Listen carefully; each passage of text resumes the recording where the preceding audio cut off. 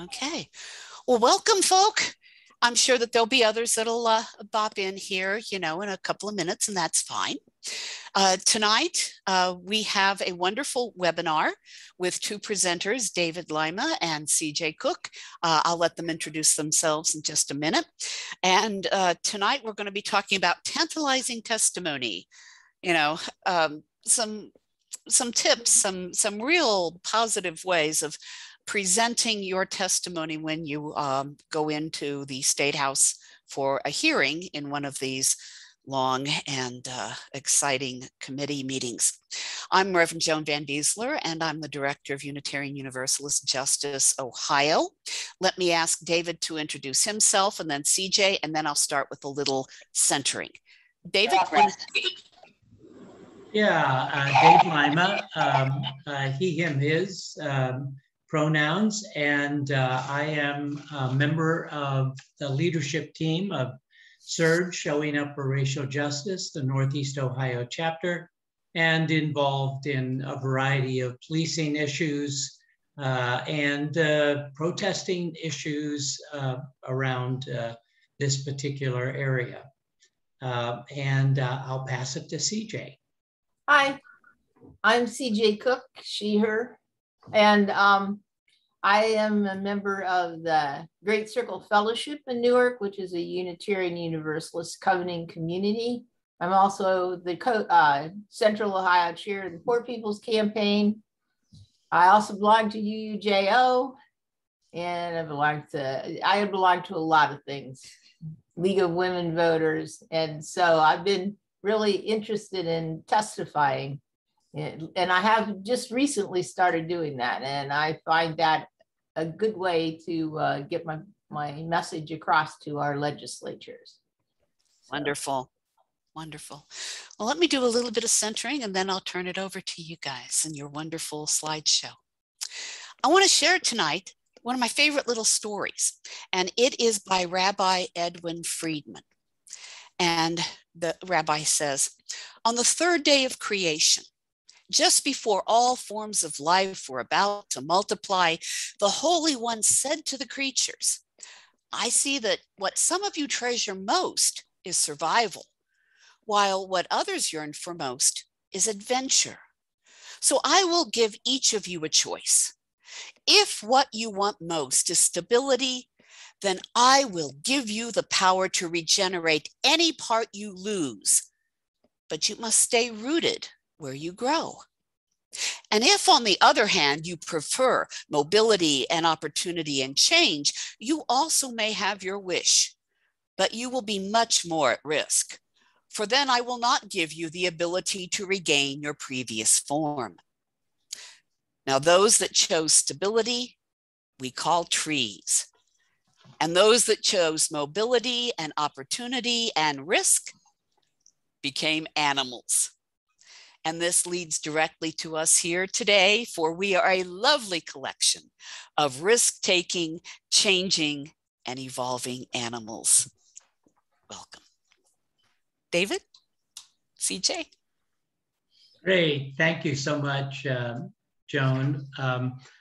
Before we get started, I've put my email address in the chat. I think it was the first item in the chat tonight. And feel free to contact me if you have any questions. If you've missed something and you want to get hooked up with some of the materials that we have, I'd be happy to respond. So feel free to do that. And also, I wanted to let you know that with all of the stuff that we're going over here, you don't really have to capture all of it in one sitting. At the very end, we're going to have a slide that shows you or provides you with information concerning the personal testimony toolkit that UUJO has put together, along with the talking points toolkit that relates to the three legislative bills that we're going to be talking about this evening. So with that, we can begin our little slideshow, and here we go. So we've decided to jazz it up a bit and call it Tantalizing Testimony. I'm not sure how tantalizing it will be, but we'll give it a whirl. So there are two important things to remember when you're submitting testimony. Testimony can be either written or in person. And we're going to talk about each of those separately. But in either case, your testimony needs to be submitted in PDF format and accompanied by a witness information form. And unfortunately, the House and the Senate in Ohio have two different forms. So we want to provide you, though, with a link or some information on the next slide that would help you to get to those forms. The Senate form, here we go.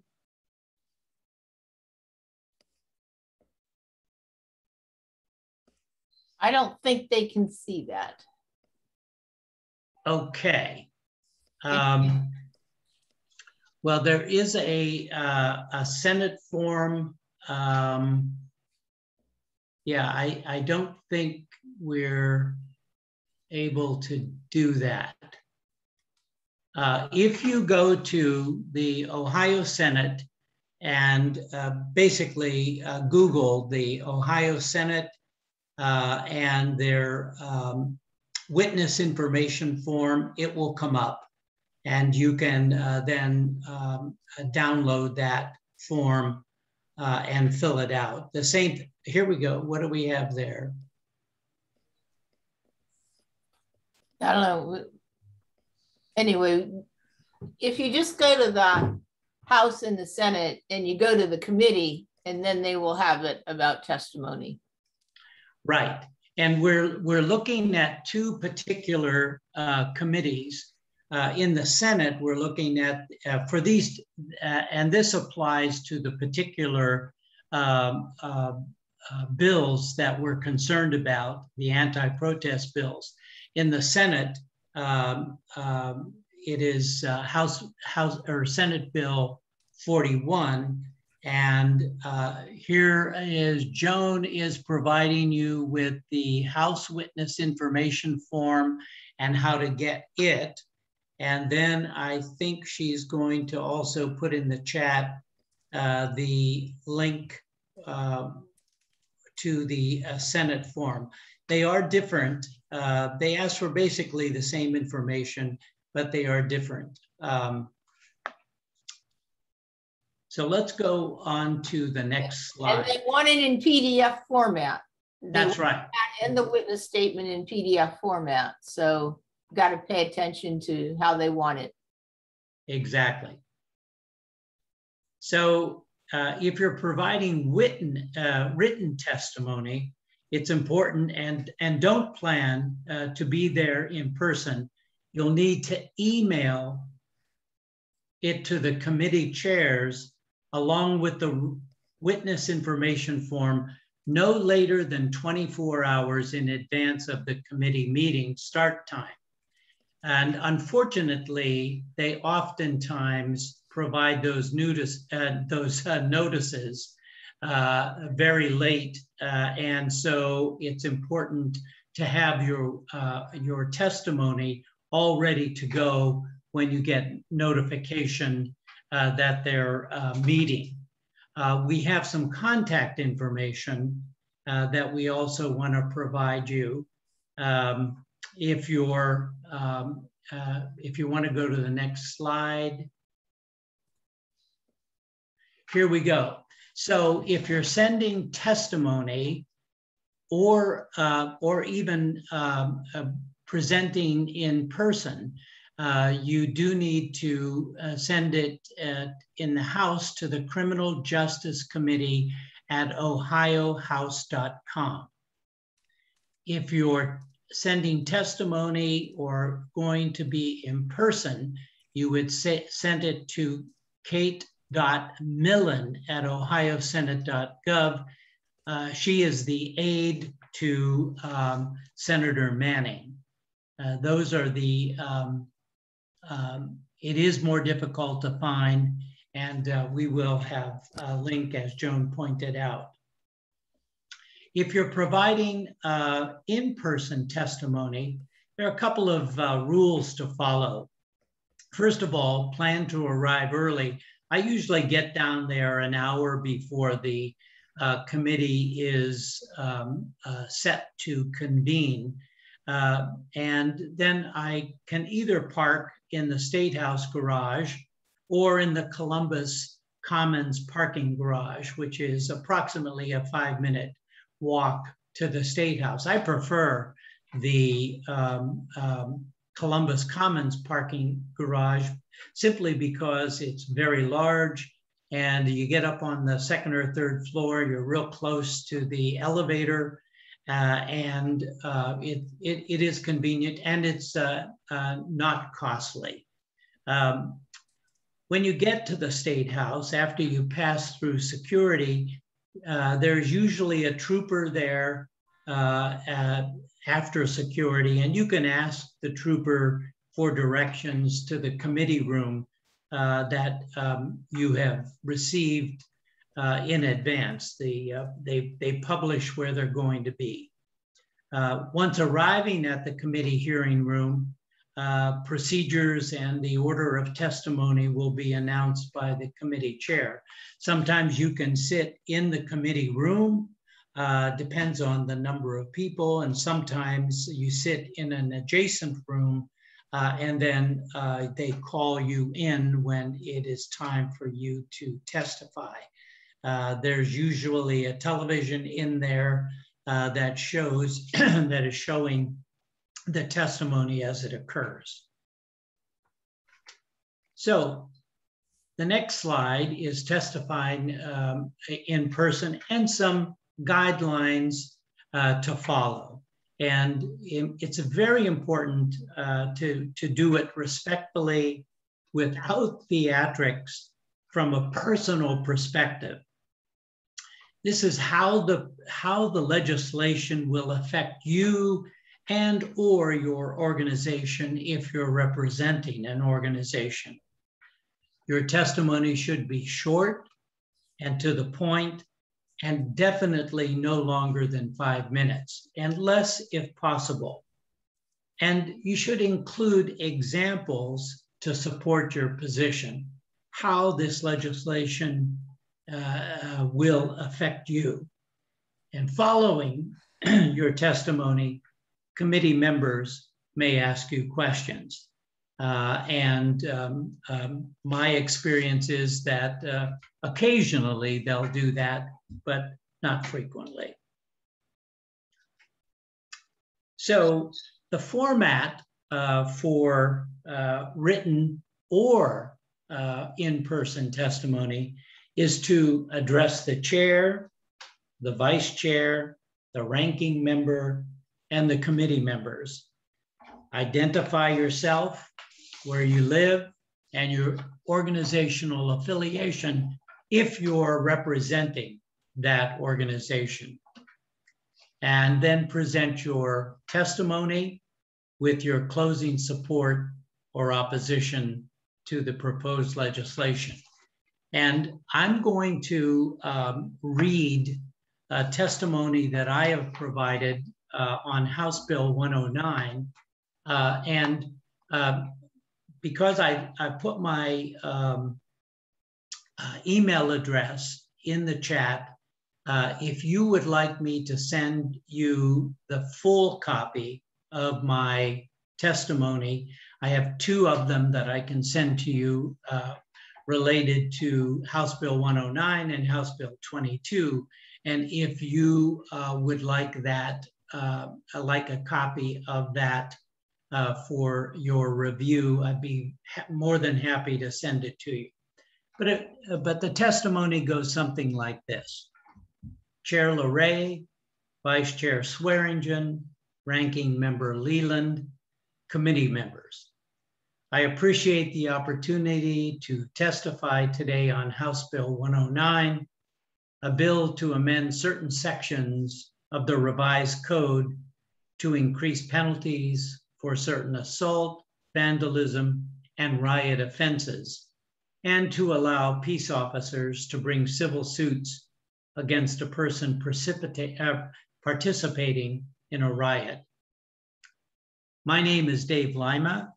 I'm a resident of Mentor, Ohio, and I'm a member of the leadership team of Showing Up for Justice, Showing Up for Racial Justice, Northeast Ohio chapter. And then I go on to the body of my comments. And I'll just give you a sentence or two on that. House Bill 109, if passed, will have a chilling effect on peaceful protesting. I participate in peaceful protests, and my organization, Surge, from time to time, sponsors and co-sponsors such events. I am concerned about the many provisions of this bill, but will focus on just one: the liability and penalties proposed for organizations who sponsor protests. So then I go on with a variety of examples of how the bill will affect me and my organization. And then at the very end, I close with House Bill 109 threatens organizations like Surge with unwarranted liability and outlandish penalties. I and Surge urge the rejection of House Bill 109. So feel free to contact me if you'd like the full text and also the text of my testimony that I provided on House Bill 22. So now we want to go to our next slide. Yeah, we talk about the facts, like including facts. Because yeah, you could include facts if you have them, but when you're providing in-person testimony, you don't have to adhere strictly to the written testimony that you provided. So facts are important, but examples of how this legislation is going to affect you and your organization is more critical. And you can make your written testimony longer than your oral testimony, and you can absolutely. Great.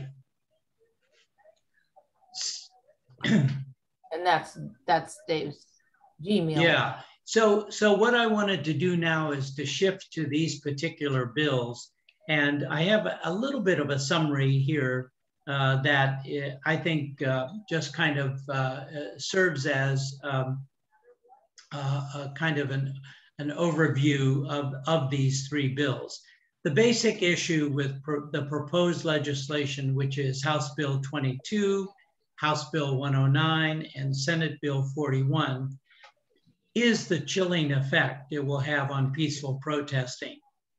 Additionally, we believe it violates our First Amendment speech and assembly rights and our right to petition our government for redress of grievances. The overly broad language and increased penalties for laws that already exist are unnecessary and overly punitive. Historically, we have engaged in peaceful protesting to correct existing injustices, moving us to a more perfect union. We want this fundamental right to exist now and in the future. A healthy, vibrant democracy demands it. And as I mentioned previously, we will have the personal testimony toolkit available for you, which includes written and in-person details, and also the talking points toolkit, which includes details and analysis of these bills. But now let's go to House Bill 22. So House Bill 22 is basically titled Obstruction of Justice. The bill was passed out of the House Criminal Justice Committee to the full House, where it passed and was sent to the Senate.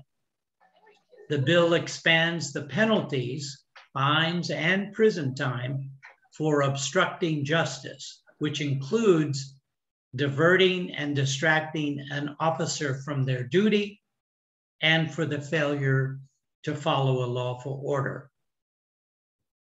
House Bill 109.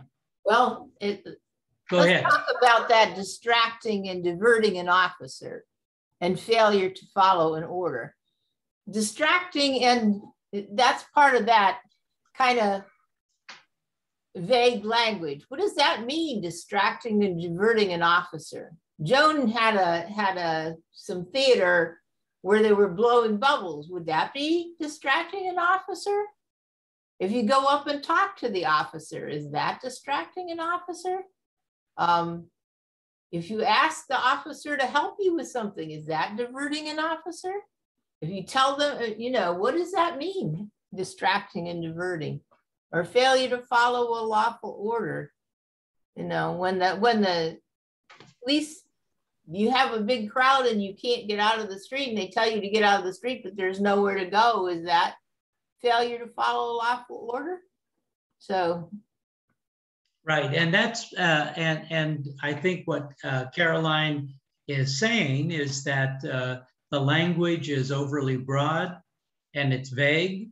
And, if an officer decides that you're distracting him or her, then they can arrest you. And you might not be found guilty in a court of law, but you're going to be detained, you're going to be hassled.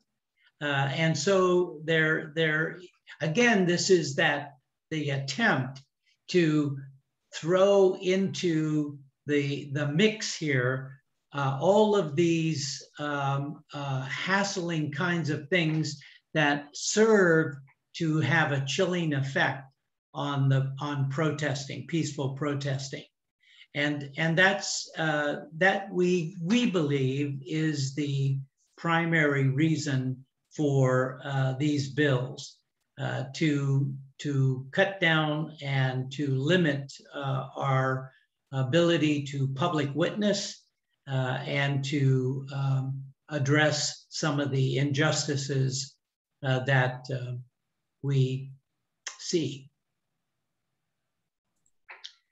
So, House Bill 109, riot, vandalism, and organizational liability. This bill would create higher fines and prison time for individuals and organizations supporting a protest where first responders are harassed, intimidated, or injured. Also included are higher fines and prison time for blocking streets and sidewalks and vandalism to government property, statutes, and cemeteries. Should violence occur, organizations sponsoring or providing material support would be held responsible and assessed triple the damages that would occur to an individual. Leaders of those organizations could be charged with corrupt activity and, if convicted, fined and imprisoned. The definition of a riot is 4 or more persons engaged in disorderly conduct. I think we have down there 5 or more, but it's actually 4 or more. Language has been changed from knowingly to recklessly, lowering the bar for, it is 5? Well, somebody, okay. Oh, the offender and 4 others, yes, okay. Very good, thanks, Joan. and the language change is very significant because it's a much harder thing for a prosecutor to prove that you've knowingly done these things to recklessly doing them. So it has lowered the bar for convictions should this House Bill 109 become law. Caroline, did you want to add anything to that? Well, I'm just thinking of like the Black Lives Matter protests. You know, the people who organize those have very little control over the people on the street or how many people show up and whether they're going to block streets and sidewalks. You know, if you have a huge crowd, there may be no choice but to block some streets and sidewalks. And if somebody commits vandalism, you may not know that person or have anything to do with that person. And yet you could be charged with corrupt activity and fined or imprisoned. And so it really is hard on organizations. Right, and it brings to mind the April 30th Black Lives Matter protest that was organized in Cleveland, where there was violence that occurred, and some of the individuals set a police car on fire and broke windows in buildings. In that instance, in that particular rally and protest, Black Lives Matter Cleveland, who organized it, could have been held responsible and their leaders fined and imprisoned. And we already have laws that say that if you commit vandalism, you're charged. You know, the person who does the vandalism or who, you know, is doing that should be held accountable, but not the organization that sponsored it, because you have no control over who shows up. That's right. And it also brings to mind the potential for outliers, individuals who do want to disrupt and create violence, who are not members of that organization, have no interest in whatever the protest is focusing on, can come and put in jeopardy the organization and leaders of that organization. And even harassing the police or intimidating the police, you know, what does that mean? And, you know, other people can be involved. You have no control over what people do at a protest, well, especially a big one. So let's move on to the next slide, which is Senate Bill 41. This is called a restitution bill, and it would require the cost of policing an event if violence occurs, as well as payment for damages for any vandalism that occurs. Agencies and law enforcement could seek reimbursement for the cost incurred in responding to potential serious threats to public safety.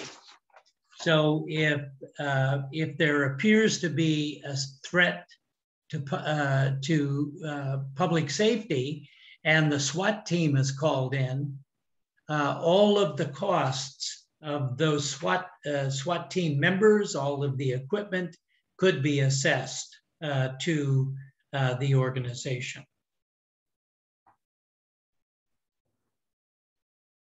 Anything else about, okay, so we have, in order to help you with more details about all of what we've talked about this evening, is that there is a talking point toolkit and personal testimony toolkit that UUJO has put together.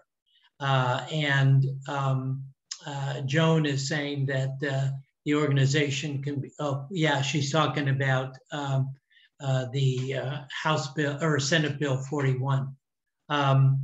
But UUJO, our Voices Together, would be the place to go to access these two very important pieces of information that you can use in preparing your either written testimony or your in-person testimony.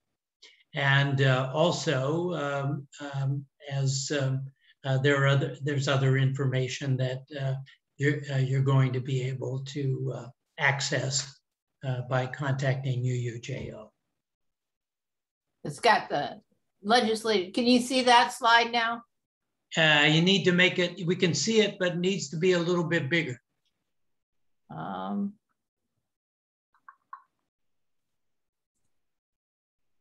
don't know if I can make it any big. You can't really read it, but this is the UUJO website. Yeah, and I think Joan just put in the chat the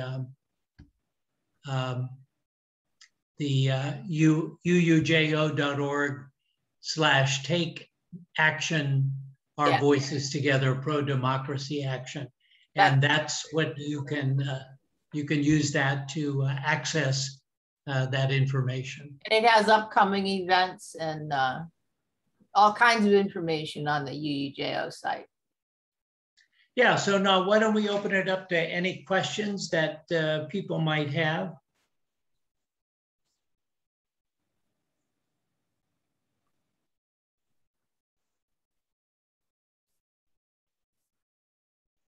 Let's see, let's get my hand up here.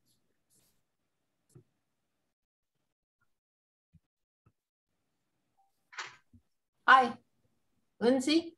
Hi, yeah. This is Lindsay. I'm wondering, and maybe you said this before, are you going to make these slides available after the webinar? She's going to send them out. Okay, great. Thank you. Tomorrow, she said she'd try to send it to everybody who was here. Good. I have a question. Sure, go ahead. So actually tomorrow I'm going to be testifying before the redistricting commission, and I know CJ, I know you gave testimony, and I was wondering if anybody has anything that hasn't been brought up or something that needs to be re-stressed that I could mention in my testimony tomorrow that you can think of, opening that up for people. I have some things to talk about, but I'm just wondering if anybody had anything else to add. So you can think about it and get back to me. Yeah, well, I just watched the video or of the Cleveland testimony. And one of the things that was a recurring theme was the inaccessibility of these venues and the scheduling, the time scheduling. And so the suggestion was that venues be selected that are easy to get to, have plenty of parking, and that they occur also in the evening, as opposed to 10 o'clock in the morning when so many people can't attend.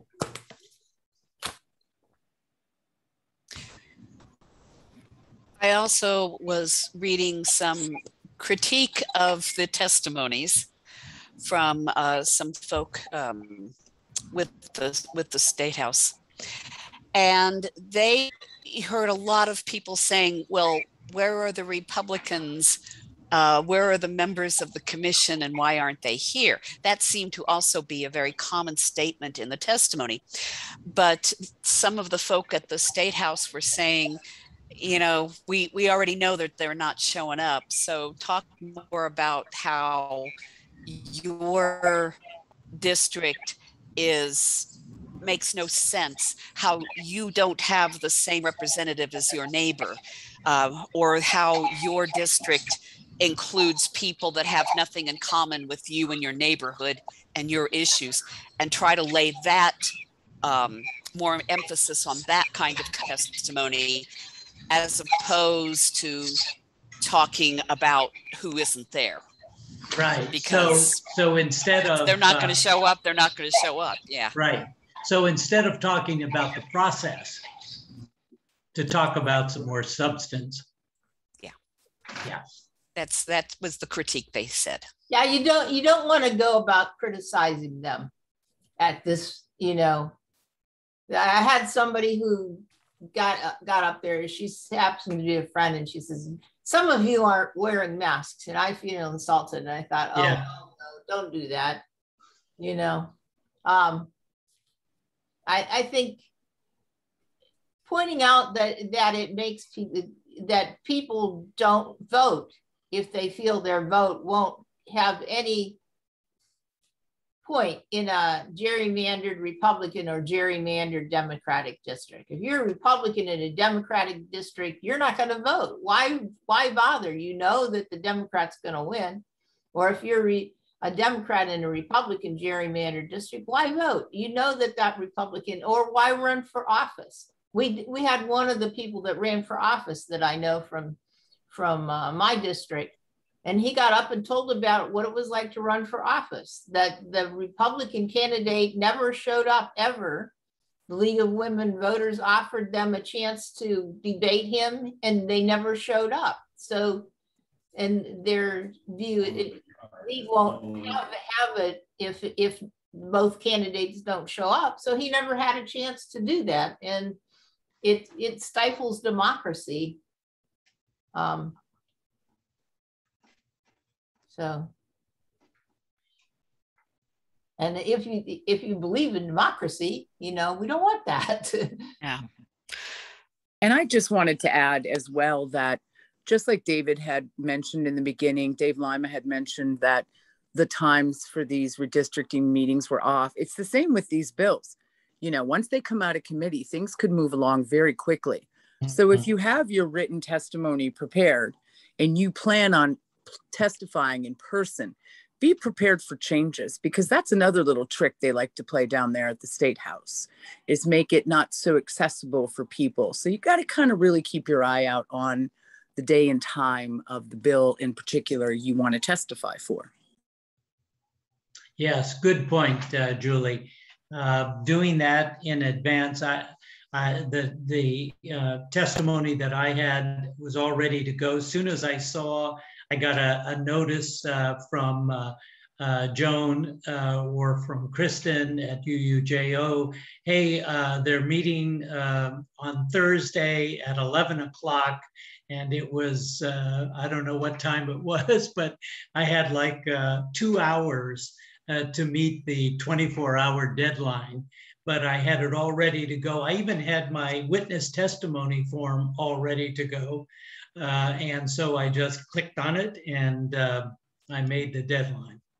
And that's wonderful because, you know, there's so many people that are working and this isn't necessarily accessible for people to testify in person. So it's really important that the people do show up that are available to testify in person and are prepared. Yes. Yep.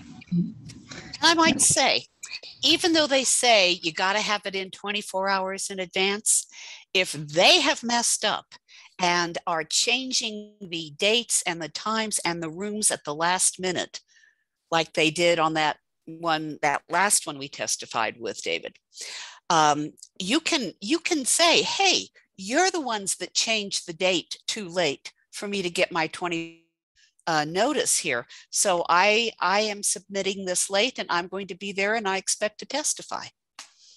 And they took some late at the redistricting. They asked people to fill it out there and then fill out the witness statement there. And they allowed to testify.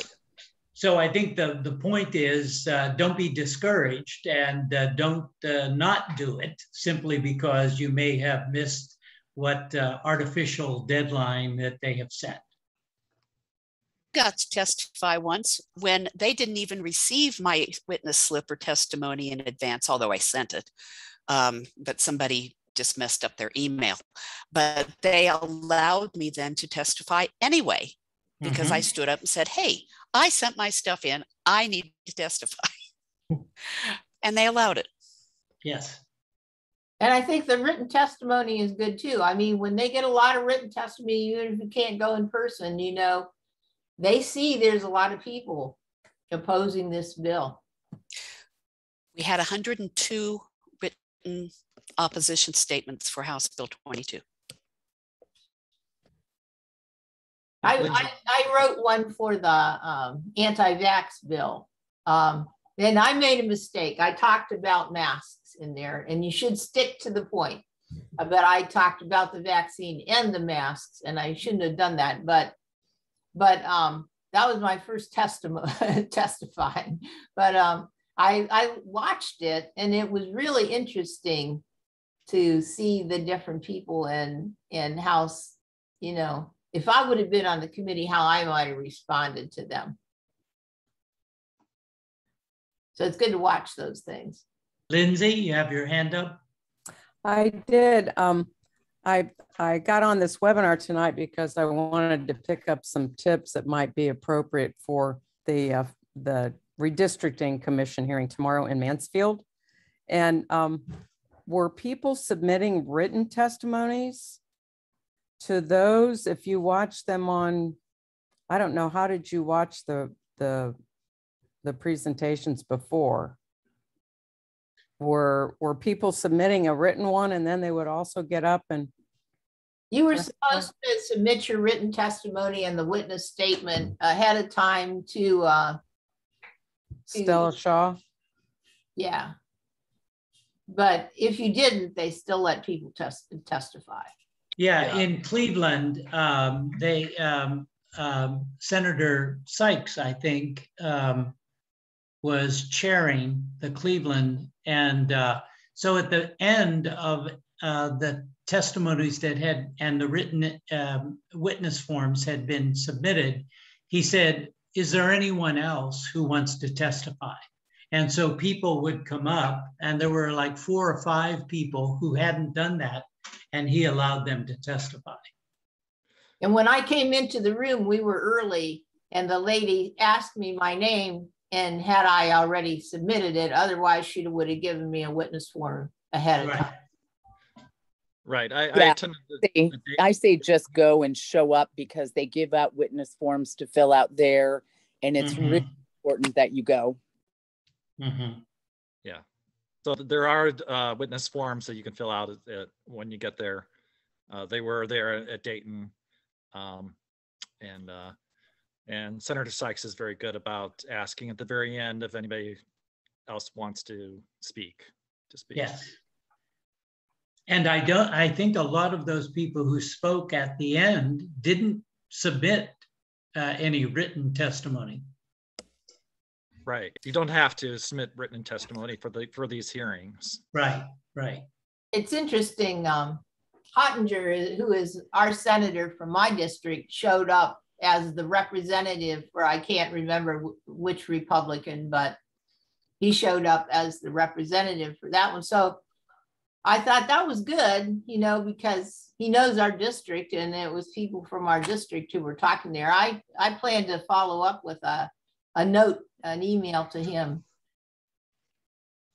saying, I'm glad you showed up to listen to our testimony, and thank you for that. And so I think it's important to stay on good terms with these people. But don't let them intimidate you, because there are some, especially when you go into committee hearings, and you will soon find the offenders who love to intimidate witnesses because they don't want them. They don't want witnesses taking up their time, right? Don't let them intimidate you, and don't let them get you mad, because then you look, yes, David and I have seen a couple of these, because then they can dismiss anything you say if you, go off the cuff or insult them, or, say things that are just, totally angry. They can just then dismiss everything else you've said. So you have to be patient. You have to breathe. Even if their questions are stupid and intimidating, you can't say, boy, that's stupid and intimidating. You just have to swallow it and say, well, let me answer that as best I can from my point of view, and move on. But they will try. because there are a few of them that really don't want to hear you, but they got Yeah, it. I noticed that when they were testifying on the anti-vax bill. Yeah. There were the Right. questions sometimes got. And they And, cut people off and- before everybody could finish testifying. So I don't believe that day everybody had a chance to give their testimony on the anti-vax bill. They cut it off whenever they feel like it.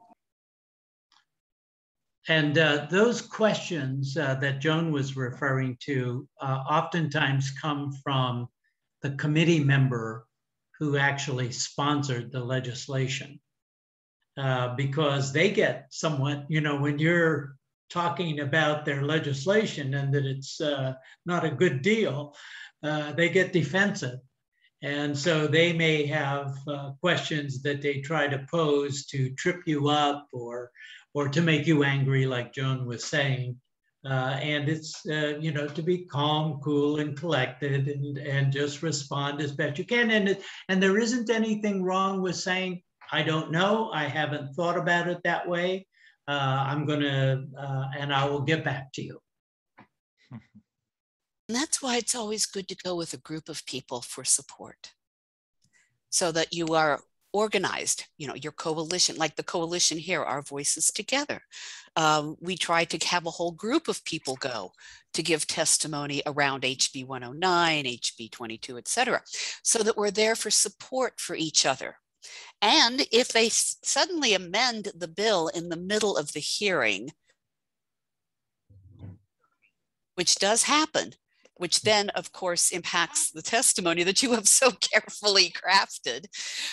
We have been known to go out in the hall and rewrite little segments of testimony to oppose the amendments that they just put in there. But that's why you go with a group, because it's much easier and there's support, Right. and you don't feel like you're getting attacked, and you can even turn and ask somebody for help if need be.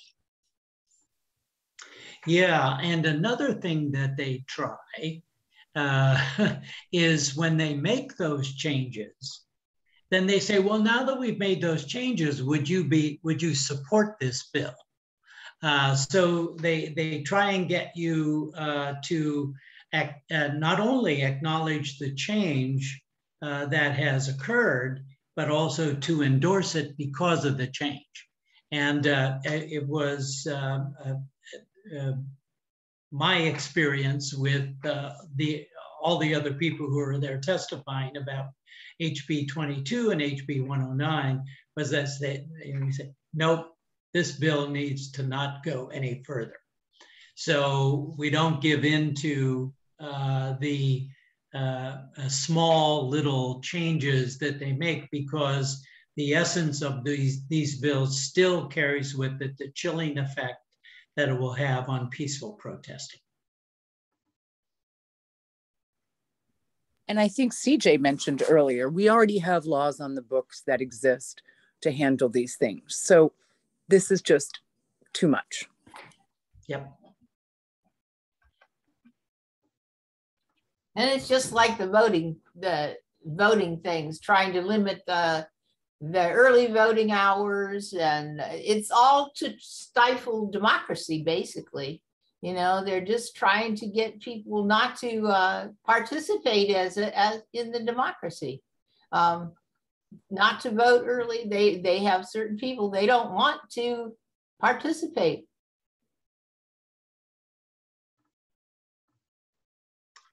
Yes, and Joan, you might want to talk about what you just put in the chat, please. The fact that there are, of course, we've been working around the anti-voting or the anti-protest bills that are out there, but we now know that there are also 2 anti-voter bills in Ohio, one of which has a couple of things in it that are okay, but for the most part is pretty crappy. So, you can say, oh, we can ask for amendments or for that whole bill to go away.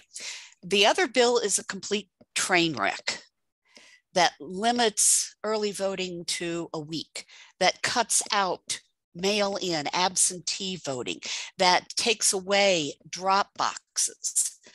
That requires state picture ID copies of it to do absentee voting, or copies that you have to bring with you. I mean, it is just an abomination. It sounds like it was written by the folk in Georgia on a bad day. And that bill is now out there. It has not had a hearing yet. It's not even had proponent hearing yet. So we are watching that one carefully to see what happens as they come back into session this fall. But it is, it's a complete disaster. Is that the one you're talking about that's a disaster? Is that House Bill 294? 294, yep. And what is the other bill? The other one is, crud. I'll look it up. Is it a Senate bill or House bill? It's a House bill. They're both House bills. Both House bills. Yeah. Okay.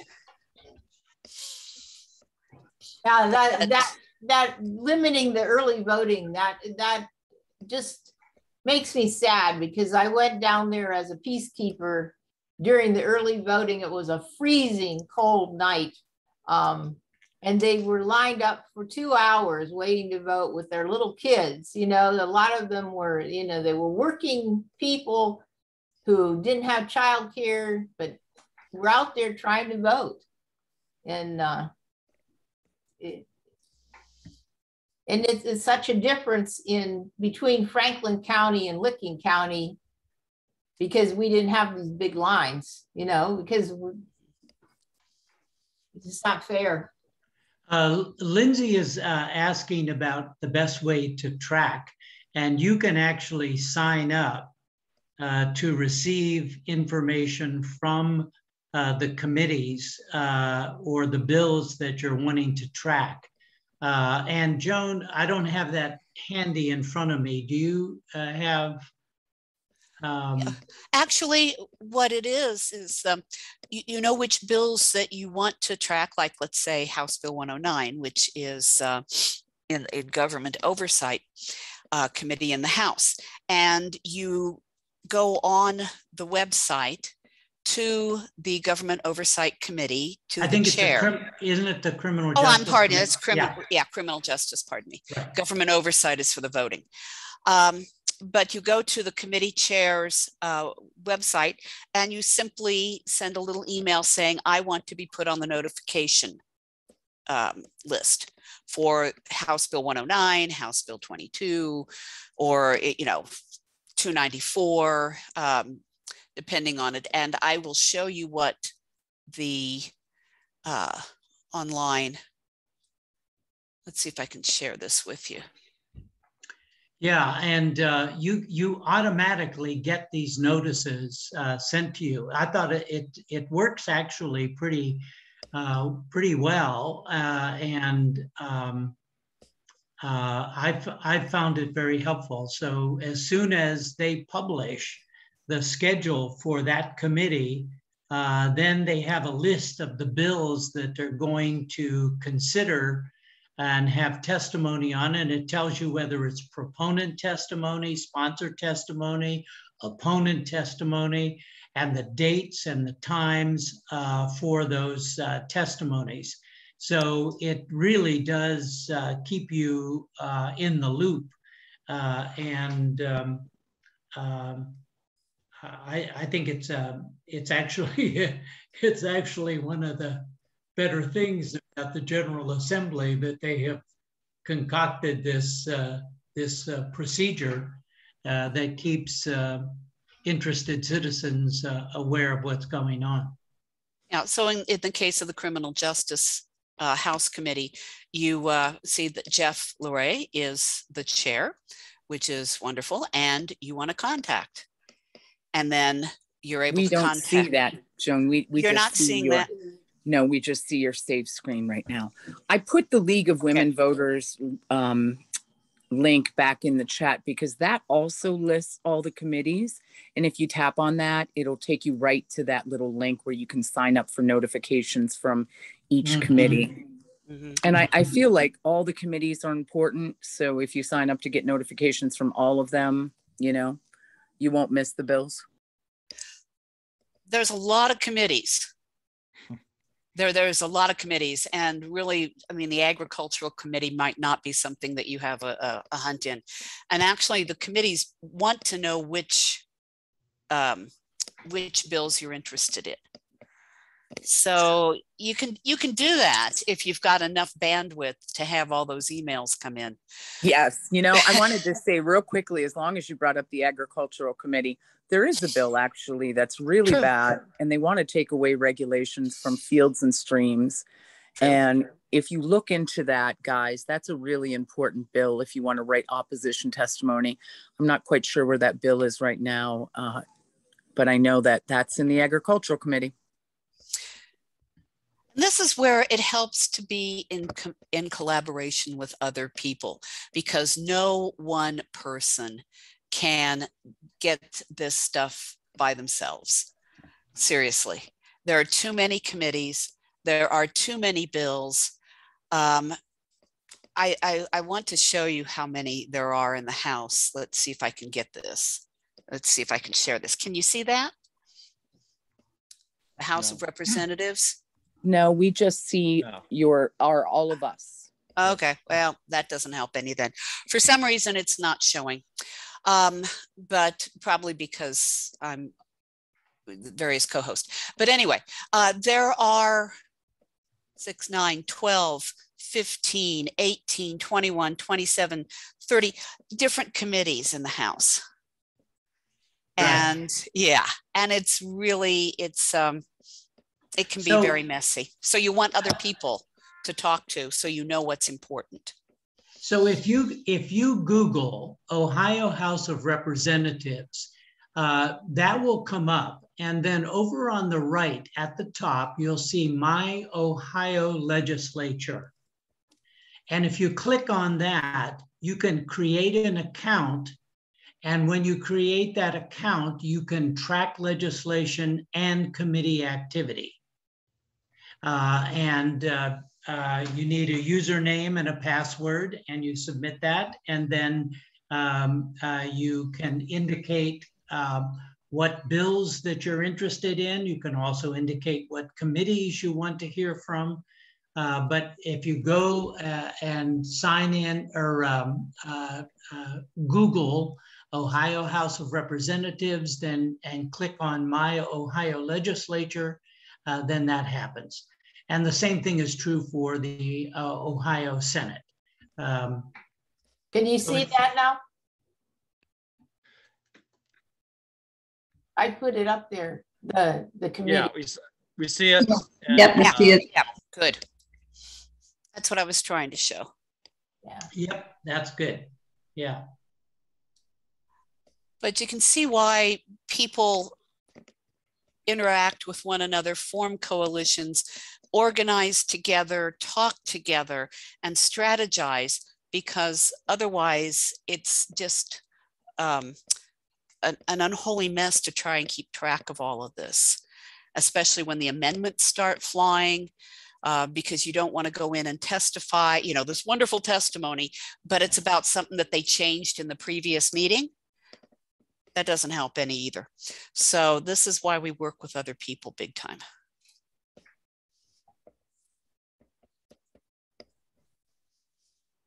So do we have any other comments? It's about time, I think, for us to end this, and Joan will send you the PowerPoint. Yeah.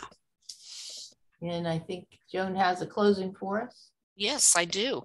And I also would suggest too that if you're doing your testimony for the first time and you want somebody, get somebody to read it through who's been there, somebody who has done testimony before, just so you feel confident that what you have is something that is going to make an impression on those folk as they sit there in their lovely little leather chairs and stare at you.